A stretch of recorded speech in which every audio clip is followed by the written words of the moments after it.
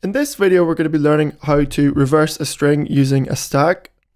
We're also going to be learning about what a stack is, and we're going to be seeing an example of how to use a stack to do something useful. In our case, we're going to learn how to reverse a string. So a stack is a really simple data structure. It's one of the first ones you learn about.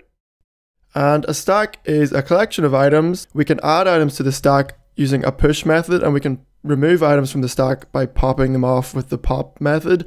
But usually stacks only have two methods. So push is how we add data to the stack, and pop is how we remove it. So if we push A onto the stack, then we push B, and then we push C, and then finally D. Now we have a stack with 4 items in it.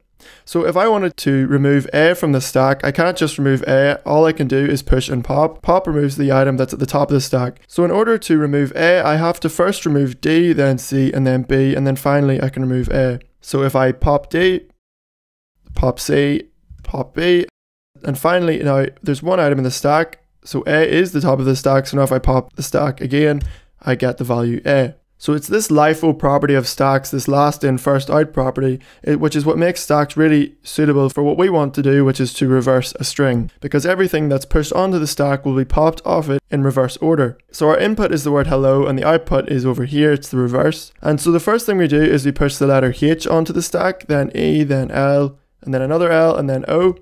So we've pushed all of our data onto the stack, and now I want to get that data off the stack, and the only way to do it is to pop it off. So I pop the data, and you can see that it just naturally is reversed because everything's popped in reverse order to the order that it was pushed onto the stack.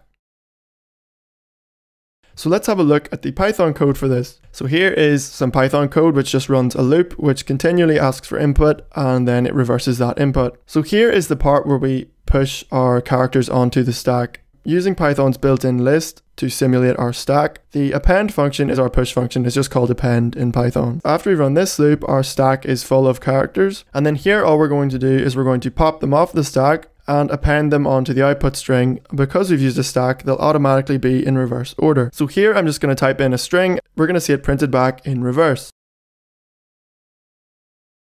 We'll try another one, and it does exactly the same.